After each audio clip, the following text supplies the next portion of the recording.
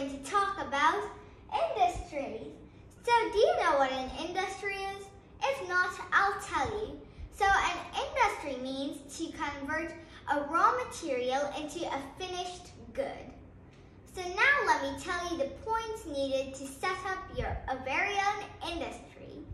Or in other words, factors for setting up an industry.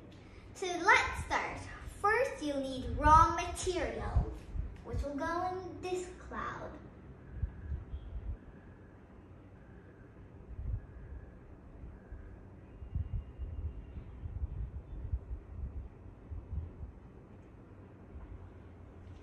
So you'll need raw materials. That's the most important thing. Like if you wanted to set up a sugar industry, you'd need sugar cane before it. And sugar cane here is the raw material. Oh, and let me tell you something. You should set up your industry in a place where that raw material is easily available, or else your cost will go up because it'll need to be transported from other places. Now let's move to the second point. So after raw materials, we'll need machines. So these raw materials will need to be manufactured by what? Machines.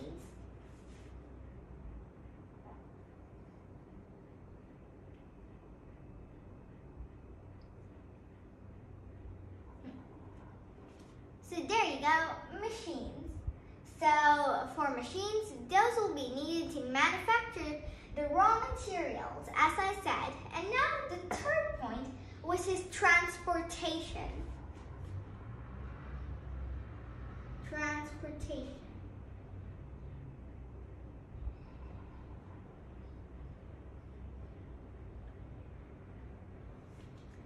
There, so just in case, you'll need to get the raw materials, so maybe a bus or truck or something can get that.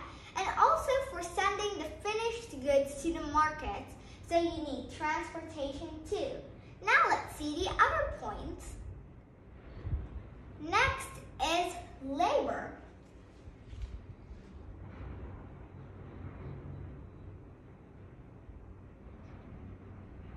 You will need cheap and abundant labor to set up the products.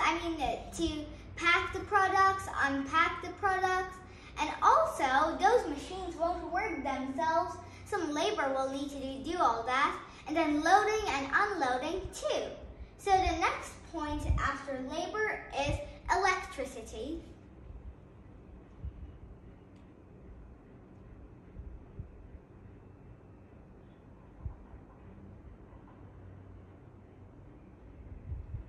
The machines would need electricity to work. And even the labor would need some lights to work, won't they? Last point, you'll need finance. All of these wouldn't have worked without finance. You couldn't have afforded machines, labor. Nothing would have worked without your finance.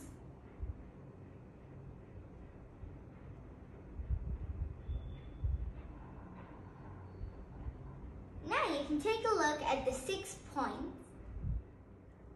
So now guys, I'm going to tell you about industries based on raw materials. So there are 2 types, agro-based industries and mineral-based industries. So let's note that.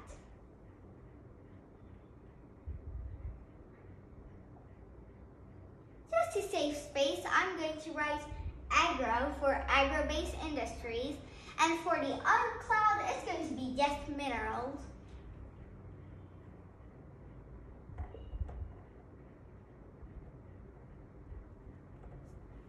There, so an agro-based industry gets its raw material from agriculture, and a mineral-based industry gets their raw materials from minerals. So now let me tell you about the three agro-based industries that are found in India. So first is cotton.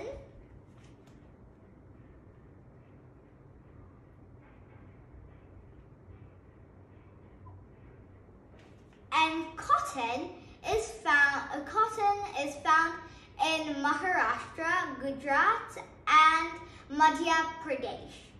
Next is jute.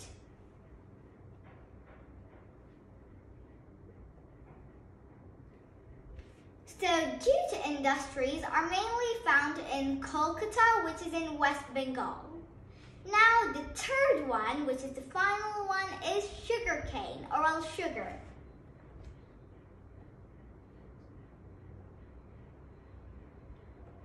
Sweet point. So sugar is found in Uttar Pradesh, Bihar, Maharashtra, Madhya Pradesh, etc. So actually, India is the best producer of cotton in the world. Now guys, let me tell you about mineral-based industries in India. So the most popular one in India is the iron and steel industry.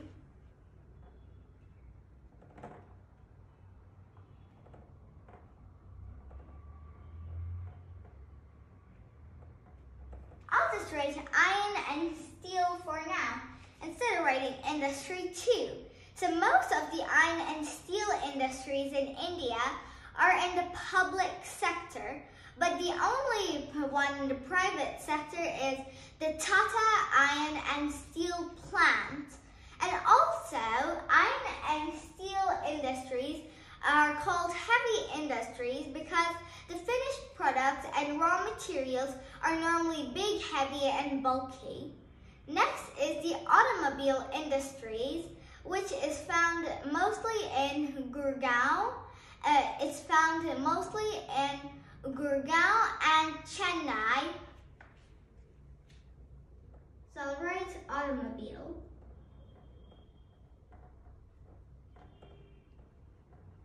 And since I didn't have space, I'm writing mobile at the bottom.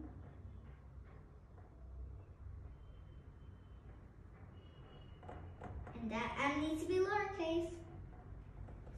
Now next is the electronic goods. So I'll just write electronic.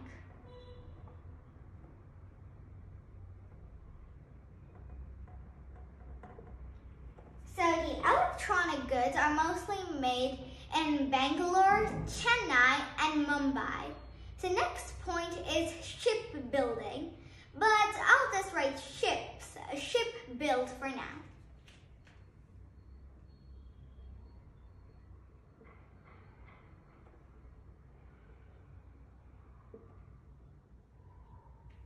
Shipbuilding. So shipbuilding is normally in Vizag or Visakhapatnam, Kochi, etc. So now coming to the last point, which is railway coaches.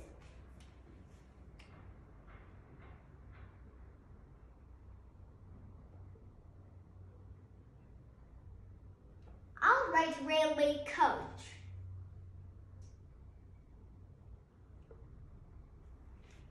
So railway coaches are found mostly in Patiala and Kapurthala in Punjab. So now guys, I'm going to tell you about industries based on investment.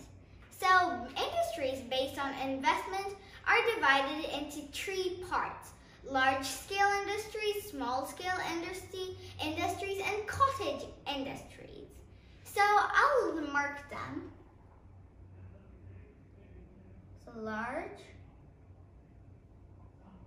For short, I'll just write large, small, and cottage. Large, small, and then the last one, which is cottage.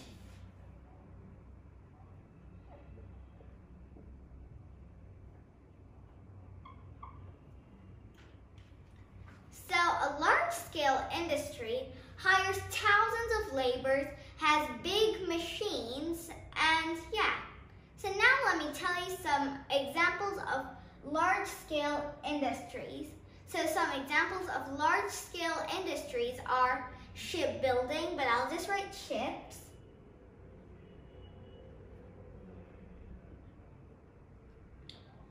And then there's locomotives or automobile.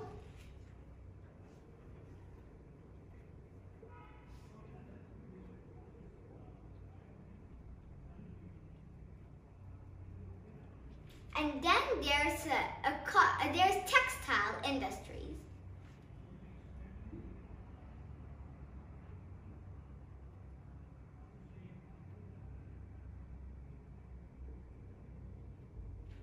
There, textile. Now let's move on to small-scale industries. So small-scale industries have less labor and not very complex machines.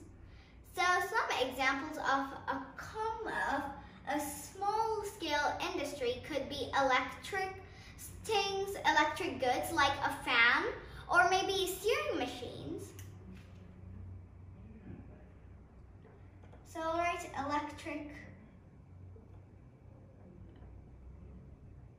But since there isn't any room for goods, I'll just write that. And then from there, 2 little lines. And then I'll write the examples. Fans and sewing machines, but I'll write just sewing.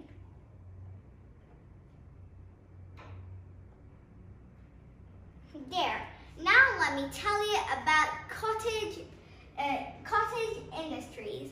So cottage industries are really small and can be set up in your own home, and you don't need to hire any labor. You could just take the help of family members. So some examples of cottage industries could be like basket making,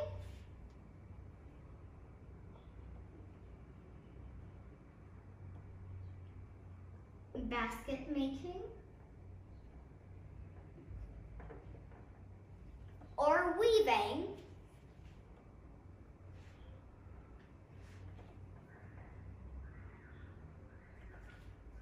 there. Now guys, let me tell you on industries based on ownership. So it's divided into 2 parts, and these 2 parts are the public and private sector. So public sector here, and the private sector in the other cloud.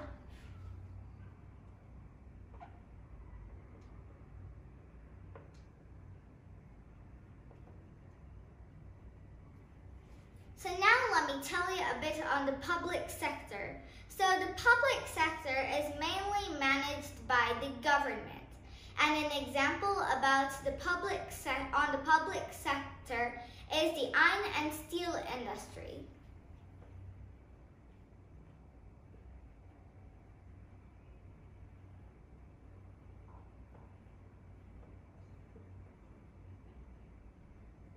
I'll write just iron and steel for now. And now moving on to the private sector. So the private sector is run by a group of people, not the government, but a group of people or a single person. So now let me tell you an example on the private sector, and that could be the Tata Iron and Steel Plant, but I'll write just Tata.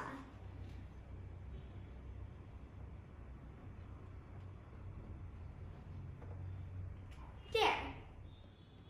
Now let's take a look at some of India's major industries. So let's start. First is the iron and steel industries, and they're concentrated in Bokaro, Jamshedpur, Rourkela, Pillai, and Salem. And now coming to the next point, which is for aircraft. And for aircraft, it's Bangalore. So that's the only place on the map, apparently. Next is railways. So for railway coaches, it's Kapurthala and Patiala. But since there wasn't enough room, I didn't mark it. Next is automobile industries. So automobile industries are in Chennai and in Gurgaon. So next is textile. So textile industries are found in Ahmedabad and Mumbai. So Ahmedabad is also known as the Manchester of India. Shipbuilding. So shipbuilding is in Vizag, or Vishakhapatnam now. and Mormugao and Kochi. So I hope you enjoyed my video on India's industries, guys. Bye!